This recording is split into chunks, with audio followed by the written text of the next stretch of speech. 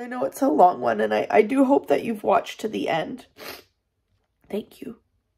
We'll keep you posted. Okay, friends. My voice sounds like this. I've done a lot of talking today. You might think, like, what does that have to do with it? You do a lot of talking every day. I do, however, I haven't been sleeping very much. What sleep I have been getting has been kind of crappy because there's been a lot of stress and panic lately just about what's happening with our sweet Loosh Kaboom. So I'm here to discuss how our appointment went with the neurosurgeon and neurologist today. So Peter and I made a huge list of questions on the weekend. For reference, it's Wednesday, the 28th of February. Peter did not go into work in the morning as our appointment was for 9. So we got everybody ready to go. We dropped Casper off at school. We dropped Augie off at daycare because it's a normal day for everybody else. And then we drove to the hospital in London. This is where Felix had his first surgery. So it's sort of like a deja vu kind of situation, only it's worse now. I don't know if it's worse because like we already made it through that hump of the first surgery and things have just gotten progressively worse. Like there was a lull where things were pretty good and then it's just increased. So luckily, Peter managed to get a video of Felix having a really bad seizure this morning, and we were able to show it to both the neurologist and the neurosurgeon. We didn't go through our questions like kind of on a one-by-one basis, like ask a question, get an answer. It was sort of like an organic discussion about kind of what the plan is. They talked a lot about whether or not to go ahead with a 2-stage surgery for Felix. They were really hoping they'd be able to avoid it, but just because of the extent of the dysplasia and the fact that the margins are not super clear, even on like the heavy duty MRI, because of how diffuse it is, they figured going ahead with a 2-stage surgery would be the most appropriate. Obviously, even though that sucks because it means like potentially 4 weeks admitted to the hospital. In a normal situation, they book the surgeries 2 weeks apart. Stage 1 on the first Monday, and then 2 Mondays after that, she would go back in and do the actual surgery. So the reason I say like the actual surgery is because the first stage isn't really a surgery in the sense that they're not resecting anything, they're not disconnecting anything. They are simply going in to place electrodes on his brain. It's called a grid. Basically what happens is instead of doing an EEG from the surface, they're gonna put the leads right on the surface of the brain tissue, which allows them to both map where the seizures are coming from, but also to be able to stimulate those areas to see if it causes a seizure. What I was thinking, my impression of everything, just based on previous discussions, was they go in and they like open up that part of his head and they put like a grid of electrodes on him. No. Felix is going for another MRI and a CT scan on March the 8th. The MRI will be with gadolinium. They need the MRI with the gadolinium and the CT scan to program the robot. So the robot is to drill holes in Felix's skull to place the electrodes. So they do not take out a bone flap and put electrodes on. They literally drill holes in his skull and feed the electrodes in, and they wrap him up after and hook him up to the monitor. And then we watch him. Like, what? Pardon? The surgeon says sometimes they do 5 leads, sometimes they do 20. In Felix's case, she's expecting 12 leads, predominantly located over the left frontal and left temporal lobes. They will do some, I believe, occipital, and at least one on the right side to see if there's any right side leptogenic foci. The goal in this case, as per the neurologist, is less to determine specifically where the seizures are coming from, because they believe it to be quite diffuse in terms of, like, they don't think it's a single pinpoint of a spot. They think it's the whole area because all of that tissue is malformed. It will be more so to determine the edges of what they have to remove or disconnect. Surgery will be, in Felix's case, they're anticipating they will be able to do the surgery 10 days later. So if he goes in on a Monday, it would be the next week, Wednesday. Get the information they need and put it all together and come up with a plan, then discuss the plan with us and we agree to it or not. The surgery itself, so the second stage, when they actually decide to go in and like do whatever they're gonna do, can go one of two ways, possibly three ways. The best case scenario, when they get the information from the grid and from stimulating those areas of his brains, once they figure out specifically what's gonna come out or get disconnected, best case scenario would be it's quite localized to the frontal lobe, and they will only have to do a left frontal lobectomy. So this whole section of his brain will come out. The downside to that, if you can call it that, really for me it's such a piddly thing, is the incision for a frontal lobectomy versus a hemispherectomy is bigger and not as pleasant. So it's like, what'd she say, like here? So it's like a half moon shape here. It would be hidden within his hairline. Down the road, if he goes bald like my dad, it will be visible. Again, who cares? He's already got a huge zigzag going across the top. I'm covered in scars. Scars don't bother me. Scars mean you went through something really rough, you came out the other side, and you're still trucking.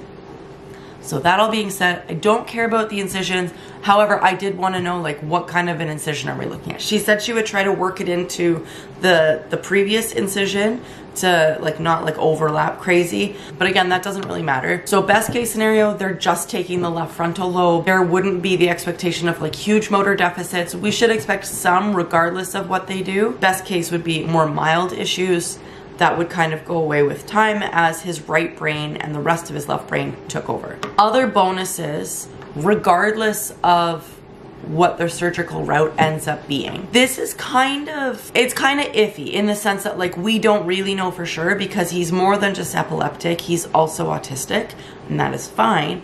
Not all autistic people speak. However, we do have hopes because of the fact that Felix does have some words now and he does seem keen on communicating, that they would expect once that bad portion of his brain is gone, they said that there will probably be a while there where he won't talk, where they're waiting for the right brain to take over. But because that section on the left side is so malformed and not working, they figure a lot of his language is already coming on the right side. It's just kind of fogged up because of what's happening on the left with the seizures. So they do expect that with time, they think his language will just take off. So that would be amazing. That would be fantastic. I'm not gonna lie, it's a little scary to me to think that I get to hear him talk now and you can ask him questions and he understands and he does his best to communicate. It's really scary to think that there will be some time in there where he's not talking.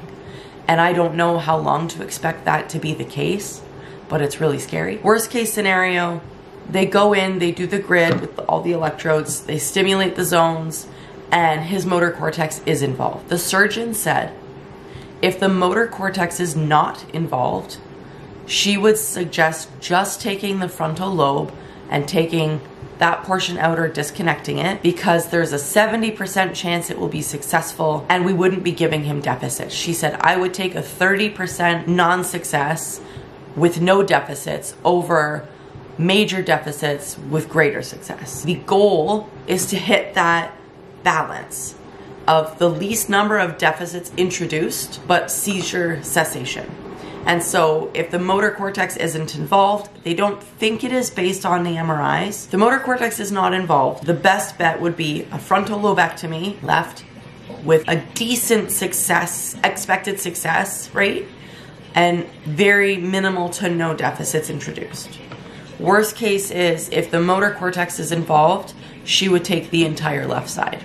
Whether that means a complete disconnect or a resection, we don't know. I don't know if that will be decided kind of as they see. But if that's the case, he would end up with acute paralysis on the right-hand side and long-term weakness.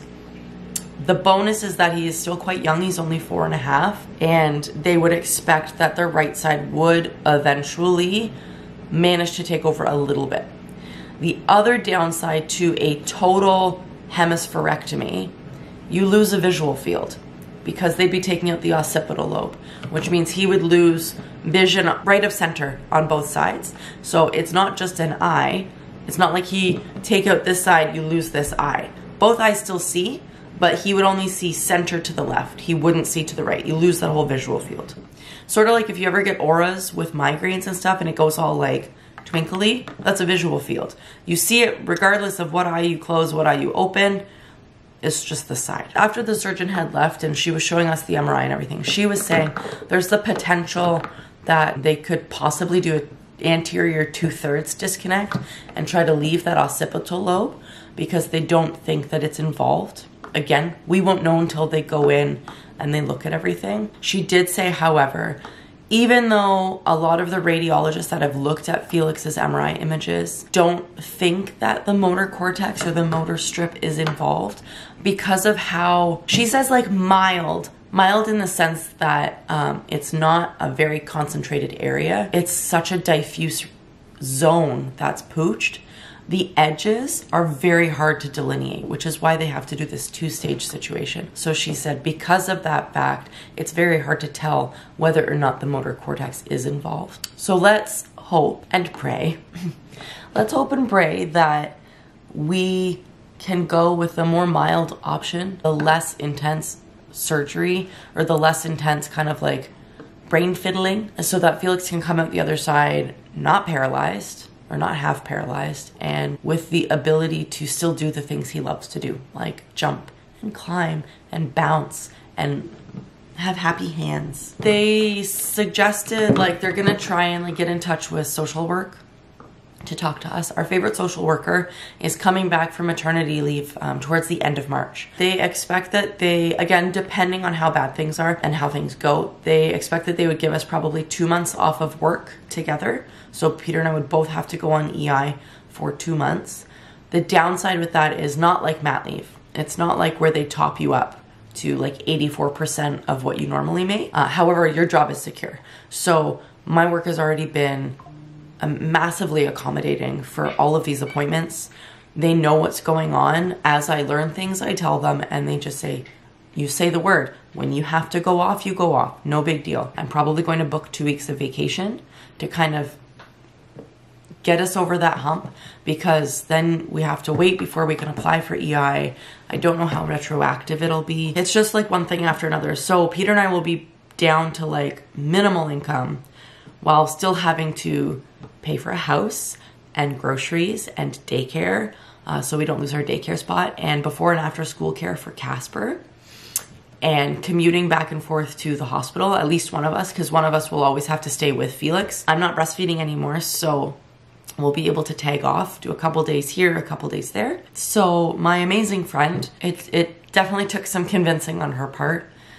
I didn't want I don't like the idea of a GoFundMe page, especially like for us. Like on the whole, I think they're an excellent idea, right? When people are really struggling right now, mentally struggling, financially, it's going to be really tight. Like it's going to be close, but all of my coworkers, my friends, a lot of my family have said, you wanna know what? If she wants to do it, let her do it. If people will only help if they're able to help, because like there's no obligation. I'm like, that's true. I just feel bad, right? Like you don't want to be a mooch. You don't want to like milk a situation because like there are people in a lot worse shape than us. We don't have to pay for his surgery. Like his surgery is covered because it is, I mean, I live in Canada. It's medically necessary because without it, like his brain's just going to turn to mush. Like I couldn't imagine if I had to pay for his hospitalizations, of which he's had many, his first surgery, and now this other like dual brain surgery with like stage 1, stage 2, plus a month-long hospital stay, on top of car payments, house payments, bills, 2 other kids, right? Like not working but EI, but only getting like 55% of what you make. I think that's what it's going to be. I don't even know. Plus Peter having to decrease too. And then like, it'll depend if he ends up having to do rehab. Rehab's done in Toronto. Like there's inpatient rehabilitation. Obviously if it's outpatient or like at home, like private, you'd still have to pay for that. But if it's inpatient, it's done in Toronto. On a good day with no traffic, that's almost a 2-hour drive. So one of us would have to go. Probably I would have to stay off of work Peter would go back to work with reduced hours. Like, he wouldn't work Thursdays because we don't have daycare on Thursdays because I don't work Thursdays. Casper still has school. We're really hoping it doesn't come to that. We will deal if it does, at which point then I would have to stay in Toronto with Felix. We have family there, so that helps. But one of us would always have to be with him. And because my hours are what they are, and I work further away from home than Peter does, with the boys with daycare and school and drop off, it does not make sense for me to be the one to go back to work, because like, Peter works straight days.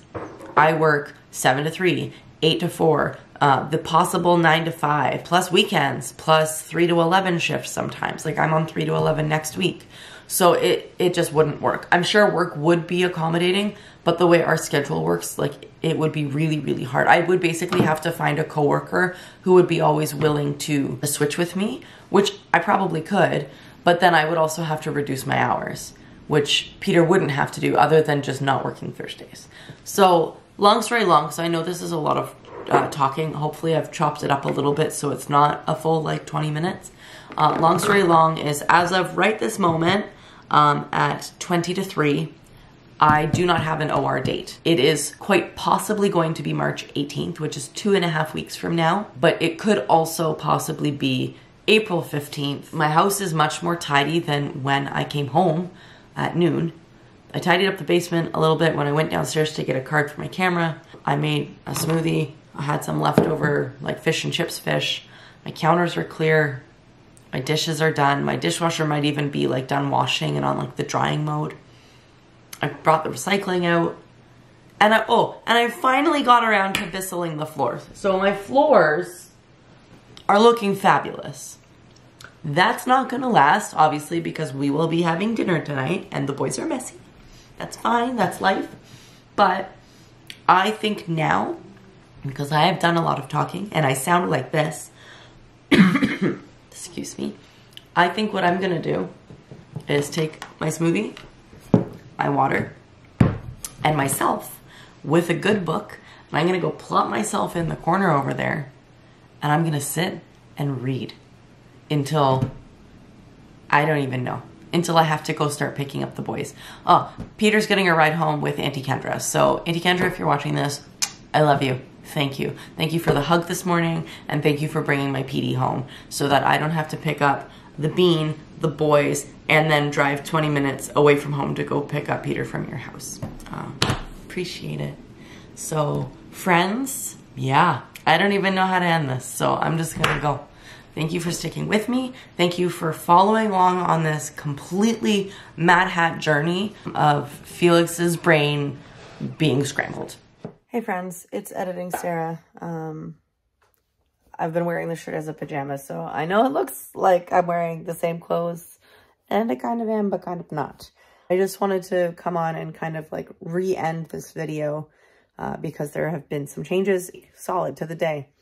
So surgery has officially been scheduled. Part 1 is April the 15th. Part 2 is a week later, exactly April 22nd. We will have continuation of care throughout. Hopefully our favorite social worker will be back from mat leave because it's April. And the neurologist and the surgeon decided to just do 1 week between surgeries because of just of Felix being Felix. So he will be going in. Other things to note, our amazing school is celebrating World or International, I'm pretty sure it's International Epilepsy Day on the 26th of March. So if you're doing anything, wear purple to celebrate. They're going to have a big assembly for the school and talk about epilepsy and learn more about it. And also the entire school and school community are coming together to raise money for Felix and for us as we go through all of this to like with gift cards and stuff for groceries and gas and everything to really help out. And I'm working evenings this week, or yesterday and today, and that email came out from Felix's teacher when I was like already at work. So I hadn't been checking my email, and Peter sent me a message and he was like, hey, check your email, good news. And I was like, okay, so I check it and I'm like ugly crying at work almost, because just the support the love and the generosity of our village. It's unexpected. That also brings me to mention, I did mention it in the video earlier, but I'm going to put a link in the description box below to the GoFundMe page that my most amazing best friend put together. And I did touch on it, but I'll just say, I didn't know if I wanted to go the GoFundMe route. Like I said, there are people in significantly worse shape than we are in that have to pay for surgery and hospital stays on top of all of the other stuff. And the world is really tough right now, financially speaking. And we have been saving as best as we can for this, but you know, everything's expensive. So trying to save up is really, really hard. And so my friend went out of her way to put together this GoFundMe. She didn't even tell me because she knew I wasn't really sure about it, and didn't want to come off as needy and greedy and all that. And I just told her, do you want to know what? Like, if you feel like it's a good idea, let's do it. And she was like, I already have it ready to go. She went through my entire Instagram to get all the information so she didn't have to badger me about it, about like diagnosis and first surgery and everything. She went through it all on her own, and she made it live, and she has been going through and messaging people and sending out links and giving me updates, because I try not to look at it because it's like you don't want to get your hopes up, but we blasted through the goal she had set within like 4 days, and it's been shared so many times. And so if you're watching this and you feel like sharing it, I don't expect anyone on YouTube to donate, right? Like, that's not why I do this. This is a creative outlet for me. But even if you just share it, right? Like, to my sister, if you watch this, I don't know if you watch my videos, but if you do, thank you for stepping up. Thank you for being so thoughtful, and for really, you know, pushing it to whoever you can to make it known. To Laura, thank you. I don't have words. I really don't. To every single person who has already donated, I'm going to cry. Because it's just,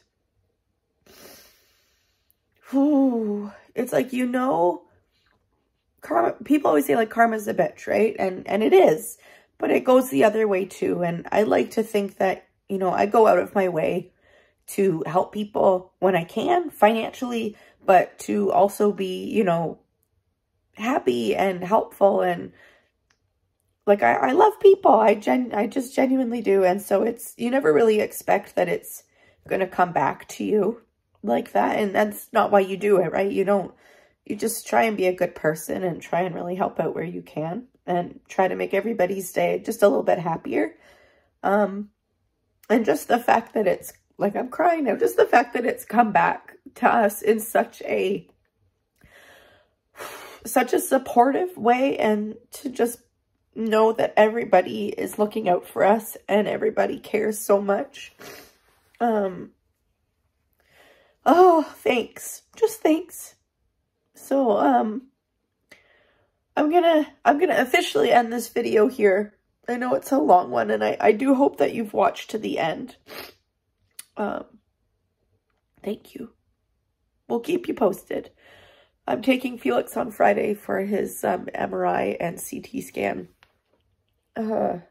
So, yeah.